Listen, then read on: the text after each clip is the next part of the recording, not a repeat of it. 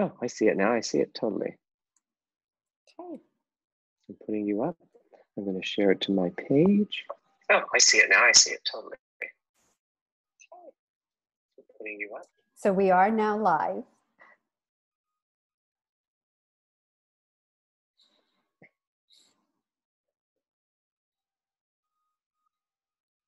Oh, the joys of technology. Hello, everyone. Thank you for joining us for our Conscious Cafe. I'm Helen Bello, the director of Welcome Home Toronto to a Body, Mind, Spirit connection.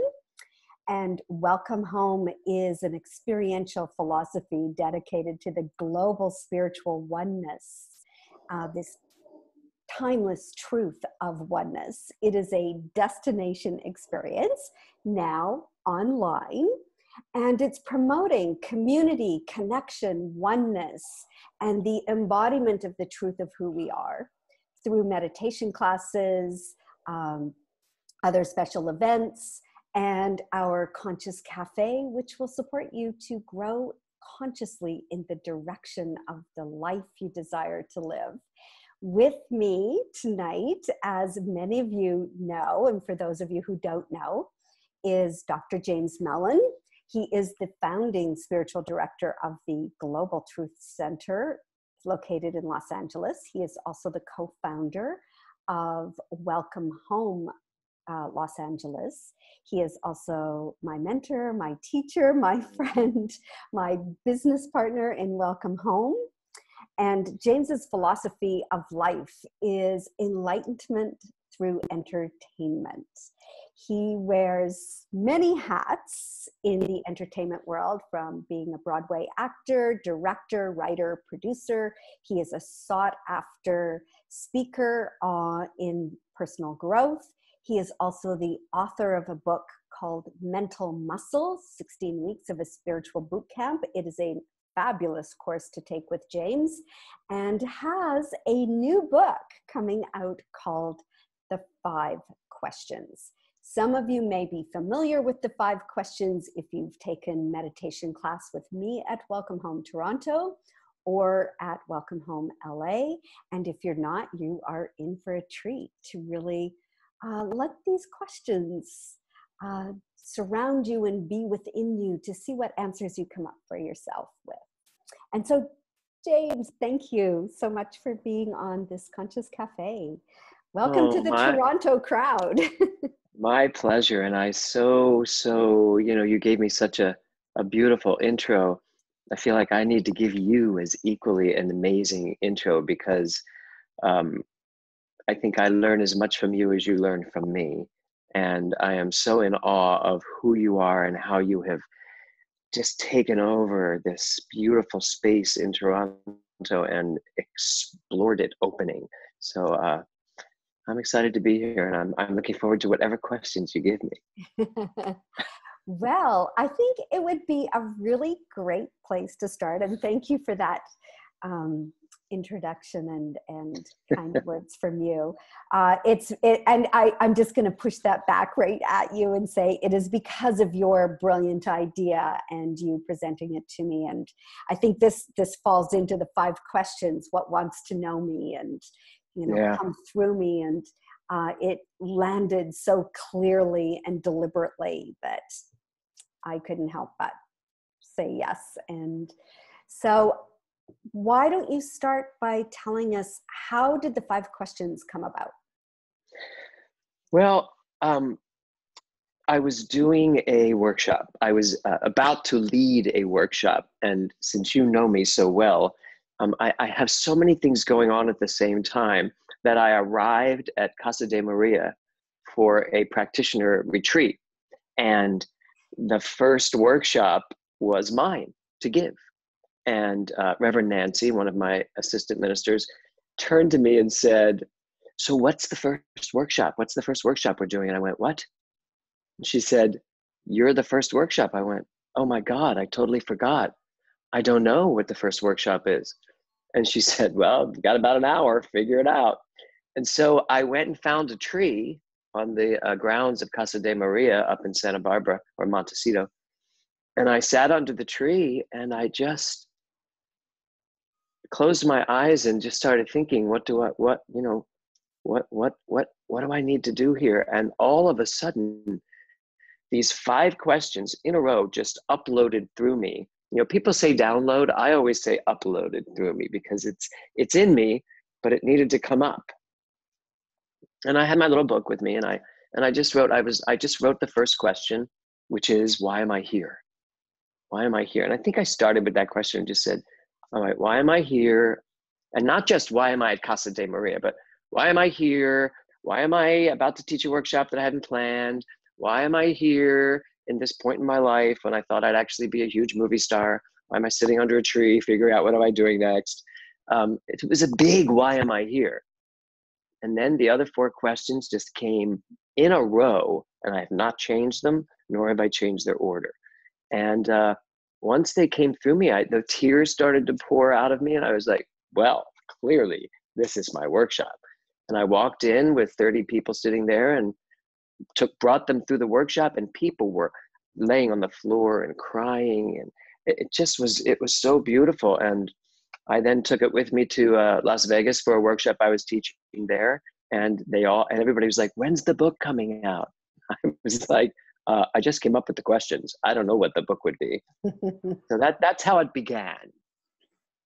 Well, I like what you said about when you recognize the question, why am I here? And I thought I would be by now a movie star.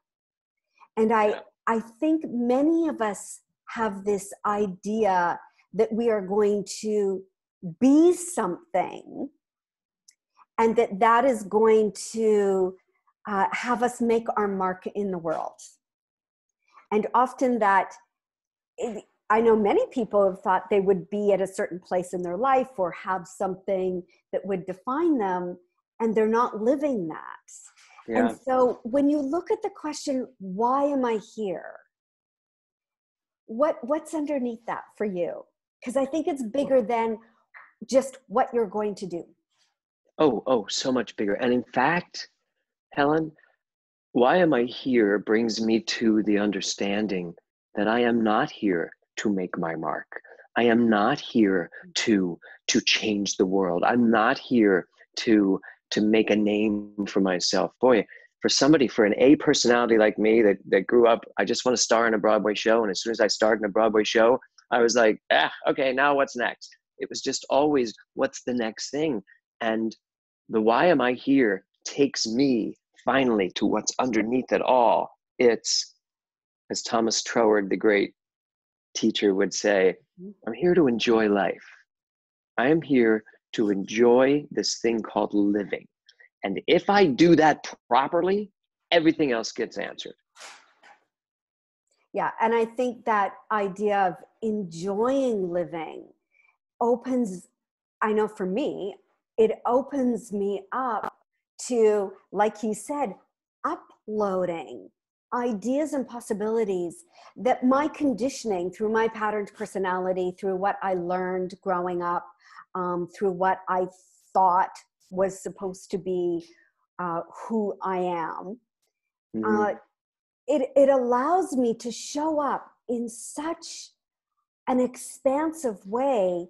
And I would say, as I look at my life and all the different things that I have done, like, I wouldn't have imagined those had I not been open.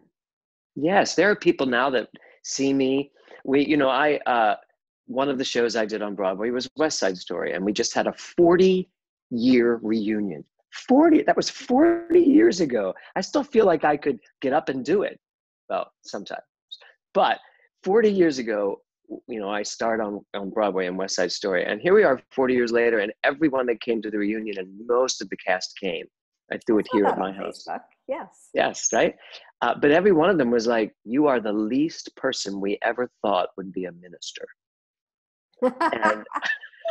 and that just tells you a little bit about myself back then.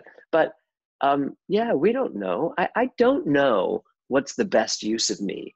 I know that there's something in me that does know. But when I say, why am I here? Mostly now, it's never about the past. It's always about, why am I here? Why am I here today on this live cast with Helen Vallow. Why am I here? And that's what I want to know. Why am I here now? Why am I here now? And why am I here now? That's where that question takes me for the most part now. I love that. I love it because it just, for me, it allows that sense of there's a creative energy that just wants to create, and whatever that is, and to be present to it and allow it to create through me. And that creation always, for me, brings a sense of lightness and joy, which, like when you referred back to Troward, our purpose to be here is to really enjoy life. Right, exactly. Now, I will tell you, and I want to tell everybody that watches this, that the book is a few months away, but it's very close to being finished. And when I finished writing the book, which I actually finished it over a year ago, it went to publishers and it went to some people to read, and everybody got back to me with the same answer, which was that they wanted the questions to be intertwined with my life. They wanted to see how the questions, how they relate to my living. And and I really balked at that. I was like, I'm not trying to write the 4 agreements. I'm not trying to write anything. I just want to write what I want to write, and I want it to be in my own kind of voice. And then I gave it to my daughter, Nora, to read. And when she came back with the exact same thing, I was just like, unbelievable. Because I figured I'm going to give it to someone who I'd like to read it, like a younger person who's not entrenched in metaphysics, although she grew up in it. And she said, Dad, I love this. She said, I love both books that you wrote. I said, oh, you mean Mental Muscle and this? She goes, no, Dad, you've written 2 books here. You wrote one book about your life and another book about these questions, and I think they should go together. And I was like, oh my God. So I knew I was going to have to rewrite it. And it's kind of hard to take it and now try to mix it together. And then my beautiful girl was in a car accident and died. And that was something that I'm sure will define my life from that exact moment on. And it was a year later, it was in August, a year later, 9 months later, I was on a houseboat, same houseboat I was on the year before when I finished the book. And I finally decided what I needed to do was take the 5 questions, and it never even occurred to me. My number, here it is right here. The number 5. Can you see it? Yeah, that tattoo's there because that was my number with Nora. I would give her 5 kisses every night before she went to bed. And that became our thing, the 5 kisses. And then I had the 5 questions, but I still never put the 2 together. Then it occurred to me that it took Nora 5 days from the time of her accident on Sunday until Thursday when she passed. So it was Sunday, Monday, Tuesday, Wednesday, Thursday. She gave me 5 days to deal with this so that I could somehow deal with this. Getting very emotional. And so what I've decided to do is take the 5 questions. I've kept everything that I wrote, and I've added my journey during those 5 days. Because I know that the very first moment when I got the phone call that she'd been in an accident, my first question is, why am I here? Why am I here? What's going on? What do I need to know here? What's coming up? Why am I here? But the book it still has humor in it, but it does chronicle those 5 days. And I think that was the way to do it, because suddenly, not only do I give you the 5 questions, but I show you how I use them. That for me is not only profoundly touching, James, but it's just such an incredible example of how you are able to work with and be with one of the most tragic things that anybody as a parent could ever experience, the loss of a child. And yet, instead of getting, my latest catchphrase is sucked into the undertow of grief and staying as a victim to the grief. It's not like you'll feel that grief, but it's that you are able to take that and put it into a context of, there's a deeper meaning for every single thing that happens for us in our life, no matter how tragic it is. And most people want to run from it. Or they want to fix it. Or they want to fix it, or they want to have a veneer over it so that they don't feel it. Totally. Yeah. I can tell you that when I was told what was really going on hours later in the emergency room, I wanted to fix it. I knew I had to fix it. I had to fix her. I had to fix this situation, and quickly got to the second question, which is, what wants to know me? And people have a problem with that question. They're like, what wants to know me? What you mean, a person? What? It's like, no, we live in an energetic field of creativity, and there are ideas, like Elizabeth Gilbert in her beautiful book Big Magic, she talks about it. There are ideas everywhere. What ideas? And for me at that moment, it was more like, okay, what wants to know me? What wants to help me out of this? What wants to bring me away from, as you just said, this dark tunnel that's about to suck me into it? What wants to know me at a higher level? What wants to take me to a higher understanding of this? How can I stand here in the midst of this horror and be a beacon of light, which is what I chose to do. And it saved me. It absolutely saved me. Mm-hmm. I think that's when we're really in the dark night of the soul and down on our knees saying, okay, I come fully and completely surrender. What is it?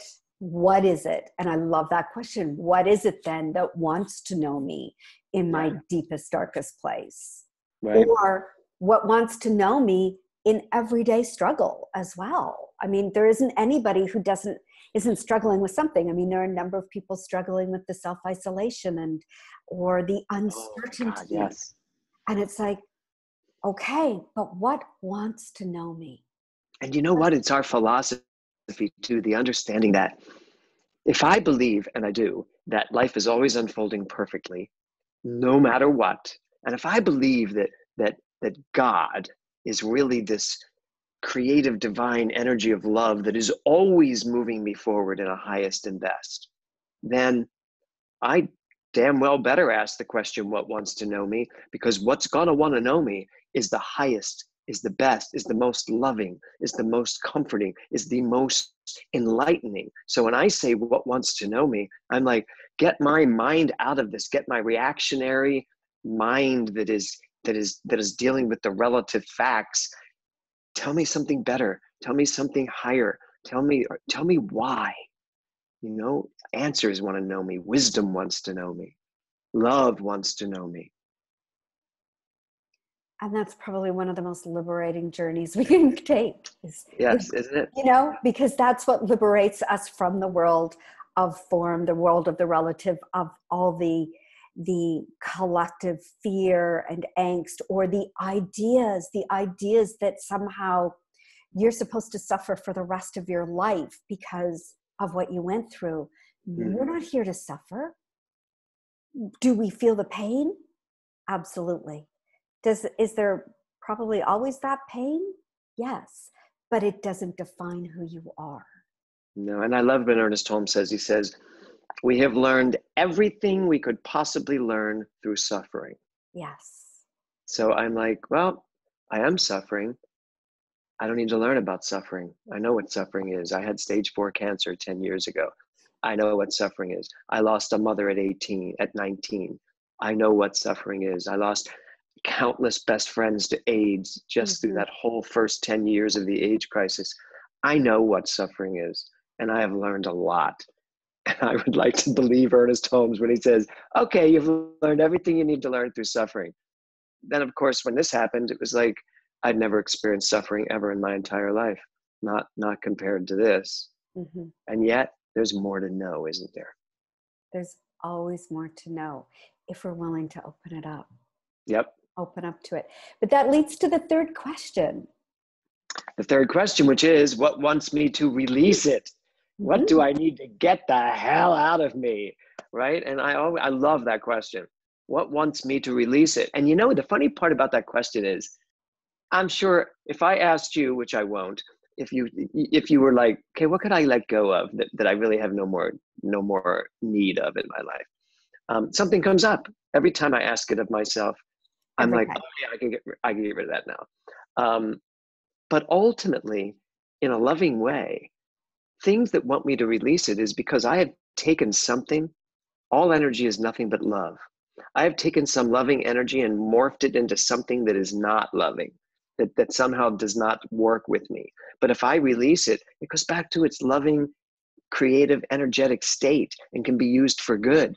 There's crap inside of me that if I were just to release it, I could put that beautiful good back out in the world.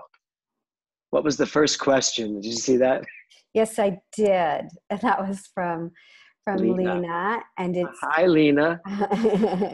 it is, why am I here? Why am I here? And then the second question is, what wants to know me? And now, what wants me to release it? You know, Yes. the funny thing is and this has come through a lot of doing the meditations in the mornings with people, Yeah. and especially the spirit breath meditation, which is threaded through a number of the meditations. Yeah. And I talk about the inspiration is the breathing in and moving the energy of spirit through our bodies. The expiration is something that's expired in us. We no longer need it. It no longer needs to define who we are. It no longer needs to be that niggly thought that's keeping us limited. So it's expired, and you expire it with a blessing and say, thank you. At some point that probably served us in some way, that belief, but we're done. I don't need it anymore. Yep. And so I love that. What wants me to release? What wants me to release it? Yeah. And sometimes it's big. Sometimes it's some addiction you're not even aware you have. I mean, there are people, there's an addiction for every single thing we do. We can take anything. I mean, I think pretty soon it'll be like, hi, I'm a Netflix addicted. I'm addicted to Netflix. And everybody's like, hi, welcome. We are too. So yeah, I think there'll be a lot of us in that one. After this coronavirus. Netflix yes, Anonymous. Yes, NA. No, that's Narcotics Anonymous. Nexa. But sometimes it's big that what, here's one that I would love everybody to release. What wants me to release it? My victimhood. Victim mentality. Get rid of it. It does nothing for me. If I hold on to being a victim, I'm gonna have to find perpetrators. I can't be a victim without a perpetrator. So basically, if I'm gonna be a victim, I'm putting an all-out bulletin to everybody who needs to perpetrate. Here I am. I need perpetrators to be a victim. So I need, and I understand that, and I work with people all the time. Get rid of that need to be a victim. That's what wants you to release it. Put it back in the world where it becomes a creative energy. And I think it shows up, being a victim shows up in so many nuances that we don't realize all the different facets of victimness. And so, I've had this experience in my own life in the last couple of weeks of really getting clear about saying no to someone else's self-serving subconscious needs and behaviors. And that if I allow that to continue in my life, then I am making myself a victim. I am fully responsible for that. And so to be able to say no to that and recognize it. And it sometimes takes a little bit of digging. Oh yeah, totally. And I have someone I work with who usually right as in the middle of this person telling me their story, they will stop and go, "This is me being a victim, isn't it?" I'm like, "Yep, it is." And it's just amazing. Once we're aware of it, we start to see it everywhere we go. We're like, oh my God, I'm just being a victim here. You could be driving down the freeway and you're screaming at somebody for doing what they did. And you're like, I'm being a victim to their driving. Yeah. And yet they're not even hearing me. They don't hear me screaming at them. I'm just doing all this to myself. So let it go. Yeah. Yes. I love Eleanor Roosevelt's quote, "No one can make you feel inferior without your consent." And no it's one like, can make you feel anything. anything. Yeah. Correct. Yeah. Yes. And so it's that question, what am I consenting to here? Like, I'll expire that. Mm-hmm. And I love, one of the things I use all the time in my workshops is, what am I thinking? Do I want to live the results of my thinking? Mm-hmm. What can I think instead? Yeah. Easy, 1, 2, 3. What am I thinking? Do I want to live the results of this thinking? What can I think instead? So easy. It is. Maybe that's my next book. I know. I was just thinking that. Easy is 1, 2, 3. Yes, there you go. There you go. I got to finish this one first. My husband's always saying, you have the next 10 ideas before you finish this one. Yeah. So I'll finish this one first. I understand that one. Yes, you do. Yes, you do. Oh, I'm on to so many ideas. Okay, got to do this first. Yes. So, which actually brings us to the fourth question. Yes, which is, what is mine to do? And I'm really pinpointing this one. What is mine to do right now? Not what's mine to do in the world. What's my big plan? It's just, what is mine to do right here?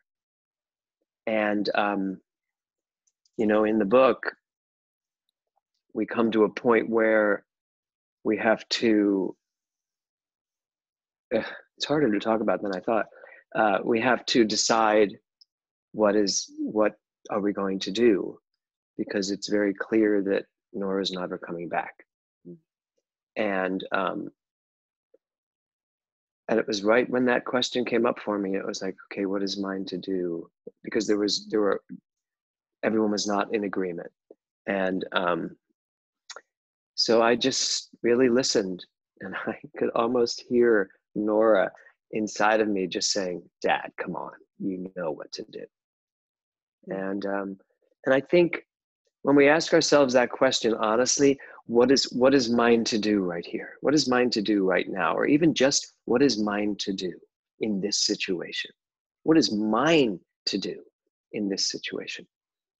I think there will always be that voice of whoever your Nora is inside of you, or just your own intuitive nature that says, come on, you know what to do. It's like when we were putting her memorial service together and everybody was asking who did I want to run it. And I said, me. I said, I'm going to run it. And they went, you can't possibly do that. There's no way you'll get through that. And I went, no, I have to run it, because Nora and I used to have that joke, and I believe you know this joke because you were at the service, you saw the service, but we always have this joke about me marrying her, and I'd always be like, honey, I can't marry you. I'd cry through the whole thing. I'd ruin your whole wedding. I'd be standing up there. I couldn't get the words out. I said, no. And she went, Dad, you're going to marry me. You're just going to have to grow a pair and do it. And as soon as everybody was asking who's going to run her service, I was like, all I kept hearing was, you better grow a pair and do it yourself, because no one's going to do it like you're going to do it. And so I did. So, what is mine to do?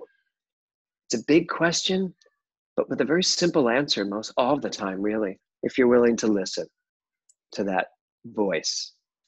Yeah, and to really, I honor you for listening to that voice, because otherwise you would have had so many regrets, right? You would have been sitting there going, yeah, but what?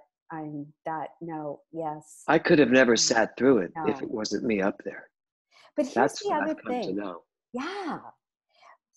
It takes such courage to listen to that voice and do it, because there are so many beliefs and so many family traditions, cultural traditions, religious traditions, societal traditions or beliefs that you're supposed to do something a certain way. Right. And it's like, where does that come from? It's just an idea that was taken on as truth, but it might not be your truth. Right. Well, and you and I, let's face it, you and I are not those people that believe there's only one way to do something, or that we should follow the tried and true. My normal reaction is, how's this supposed to be done? Good. Here's how we're going to do it. Mm-hmm. Mm-hmm. So, yeah, but like I said, I really could not have sat there and just watched everybody else talk about Nora. I needed to finalize that myself, to and to honor who she was, to really honor it. Well, So, and how you and Will and Kevin and mm-hmm. Nora's mom honored her. I mean, oh my goodness. Yeah. And Kevin was very, when everybody else was saying, James, you shouldn't do this, he looked at me and he went, I think you're right. He was, and so was Will, because people were like, don't make Will speak. And I said, Will, it's up to you. And he was like, Dad, of course I'm going to speak. And I mean, it would be totally acceptable if the three of us just sat there shattered and just let it go on. That would be totally respectful, and everybody would understand that. But it wouldn't feel good to any of us. Well, I think it's also such a beautiful example of you stepping up and expressing what was in your hearts, all three of you. And that idea of, oh, you can't let Will speak. I mean, again, that is some idea that comes from somewhere else, but it doesn't come from within you, and it certainly didn't come from within Will. And that idea of what is mine to do right now, no matter what anybody else says, does, or think.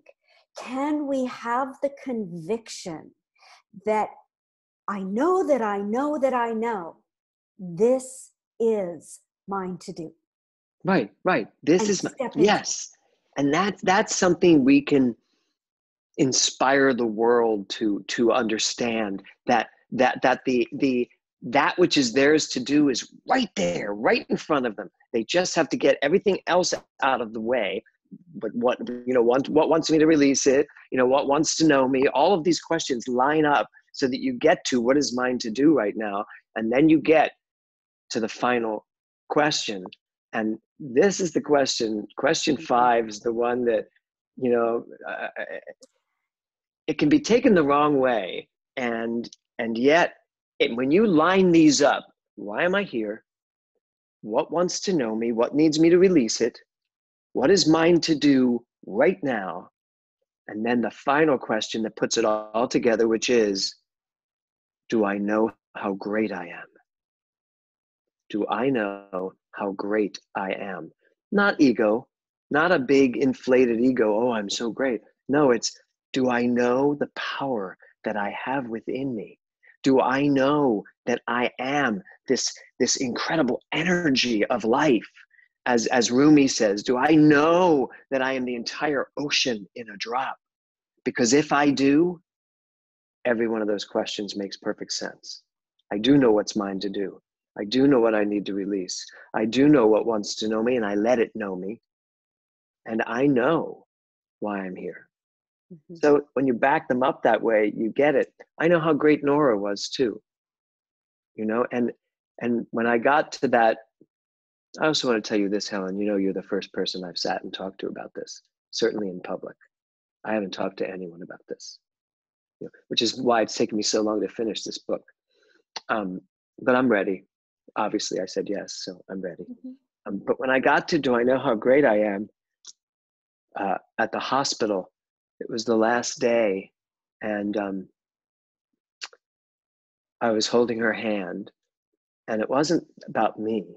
It was like, do you know how great this young woman is? Yes, she only had 19 years, but oh my God, what she did in those 19 years, what she has left me with, what she's left anyone who knew her with, and the things she's written that will be left for, I'm sure I'm going to use a lot of what she's written, a lot of her songs. I did know how great she was. I expected an incredible life from her. I expected this amazing career for her. We all do for our children. I expected such, I expected, this world to just be at her feet based on all the talent she had.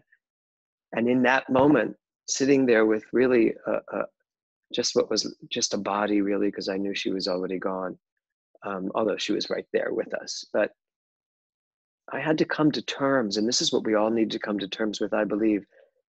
I am not great because of the things I do. I am great. She was great lying there, right there, prepared to leave, prepared to let go of her body. That's greatness also. Mm-hmm. So getting a better understanding of, do I know how great I am? Because if I do, it's not tied to anything, just to the truth. Mm-hmm. And that is total surrender. Yeah. That is total surrender into that truth of who we all are, right? Are we willing to actually go there? And, this is a profoundly intimate conversation, James, that I am so honored to hold the space for. And I think that your questions and especially, do I know how great I am? It then allows for you, for me, for anyone to come back into that place of, am I really, really, honestly, consciously living the life I am meant to live? Mm-hmm.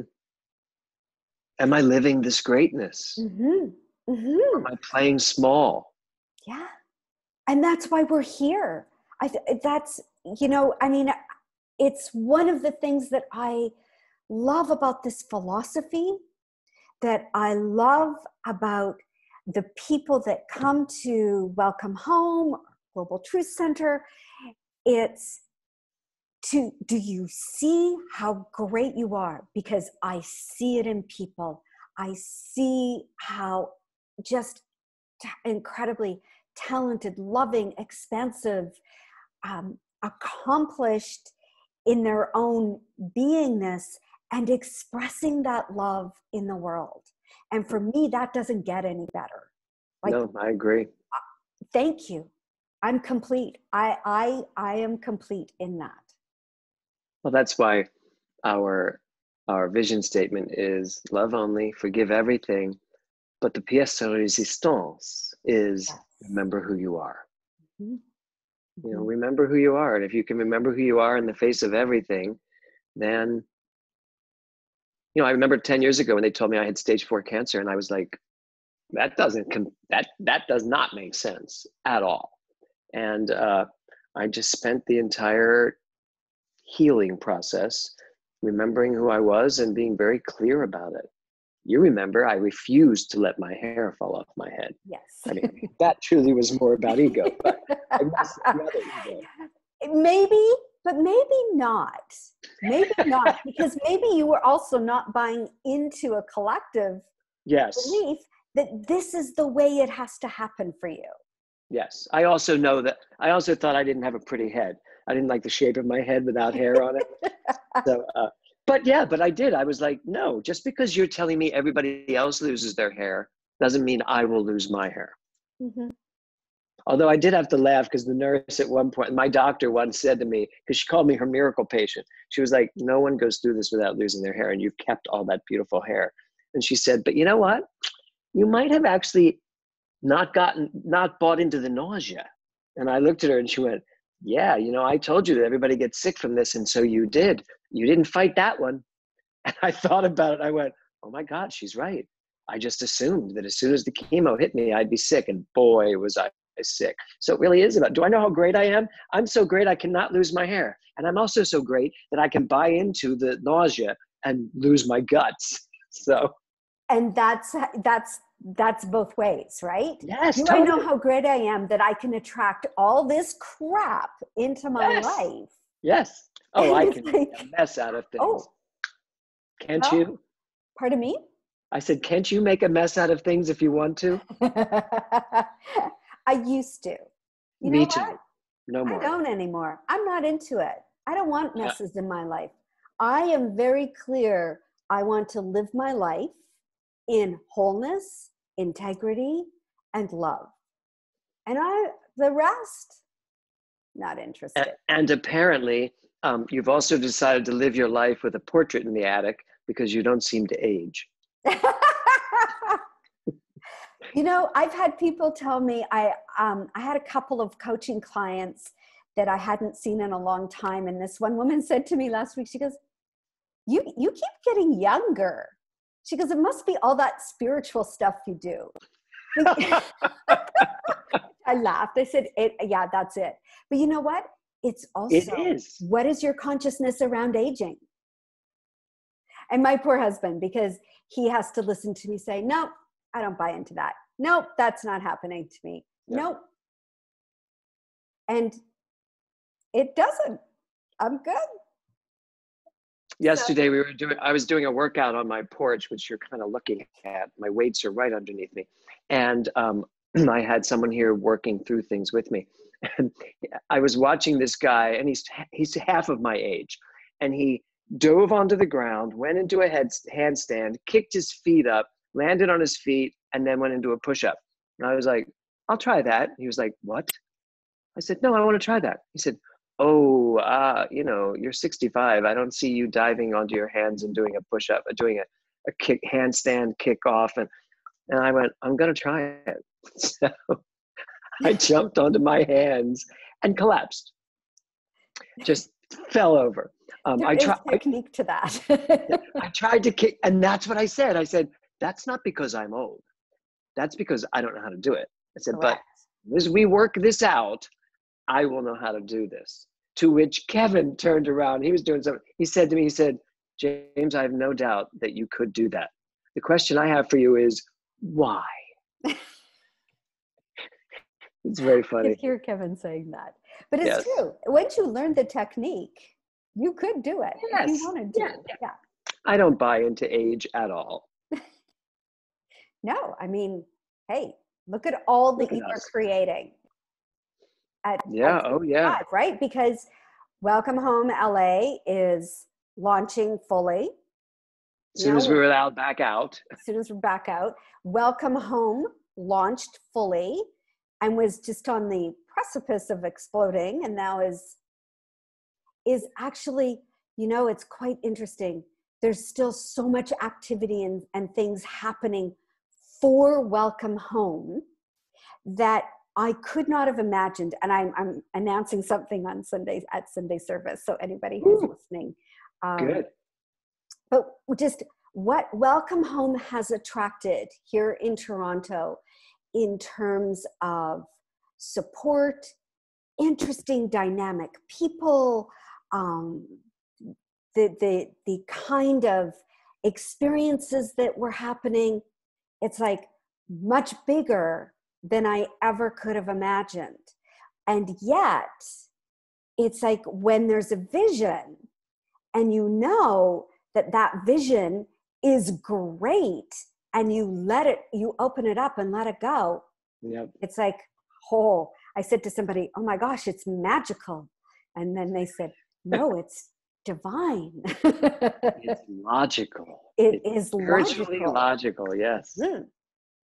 It is. So again, coming back to those questions, I love how you put them into a meditation. We were doing it every Thursday morning at 9 a.m. I think I'll switch it to Saturdays now. I was doing Aging with Power on Saturdays. I love Aging with Power. Oh my gosh, such a brilliant meditation. But we have our sound bath now on Thursday mornings. So. Oh, that's great. Yes. Do you know what I love? One of my favorite class. I do it every day by myself, but I think I'm going to start giving it as a gift to the community while we're all. I love the authenticity of dance. Dance your authentic self. Every morning around right after spirit breath meditation, you can find me in this room looking like just like this disco bunny from the 70s. I have my whole playlist of songs, and just about the time Diana Ross starts singing I'm Coming Out, I am like diving up and down, and I have all my dance moves. I just love it. Yeah, it's a fantastic class. Yeah, it just gives people the opportunity to just let loose. Let go. Yeah, yeah. It's all about letting that energy flow. And I think that's one of the things that I appreciate so much about the classes at Welcome Home is that there's an energetic movement that happens not just in your mind, not just in your heart, yes, in your body. And well, it's an experiential philosophy. Yes. Experiential. You get to live it. Mm-hmm. And then you take all that energy that you felt and you start creating your life from it. And it's amazing what happens. I think that's why I'm looking younger. It's because I'm doing all those meditation classes. Well, it is too. Somebody said to me the other day, I was teaching a class and they said, did you get a facial or something? I was like, no, I did not get. Yeah, I went and got a facial in the middle of the pandemic. No, I did not get a facial. But it is true. It's just like, I guess we're all putting portraits in attics now. That's it. That's it. So can you tell me, you have any kind of timeline of when you'd like to finish the book and release it? Actually, I'm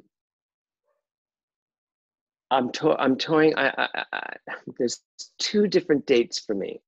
Either I want to release it on August 20th, which is Nora's birthday. Mm-hmm. Or perhaps if I'm still not done, if I don't feel that it's exactly what I want, maybe November 25th, which is the day of her departure. So either her birth date or her exit date. Mm-hmm. I think one of those two dates. I'm leaning towards. I feel so moved by what this has turned into that it could very well be August 20th would be the date that I launch it. But I also have publishers and I have an agent that wants to shop it. So it also has some, but I might put it out myself on her birthday, just as a soft launch while we're seeing where it's going to go. Well, it would be great if you could bring it to Toronto for the grand opening when we have that in the fall sometime. Oh, let's plan that. Mm-hmm. Yes. Nice book signing. Yes. Yeah, it would be beautiful. Tribute to Nora as well, which would be lovely. I'm probably going to use this 5. Oh, I realized I did it upside down to you, didn't I? Did you see the 5?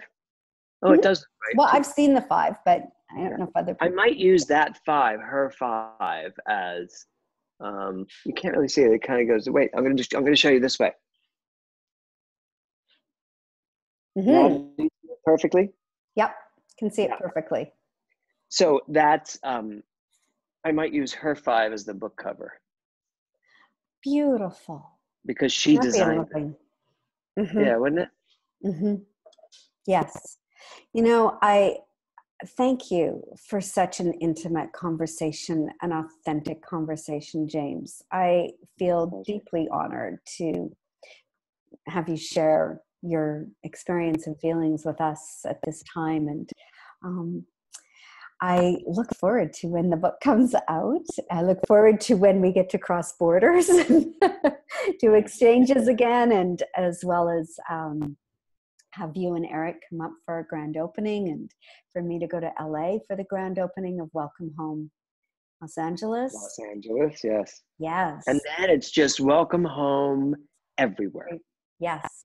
That's, like I said, this is bigger than both of us. It's quite amazing. So, and what an incredible opportunity for people to really be able to experience the philosophy, but also touch into something that is so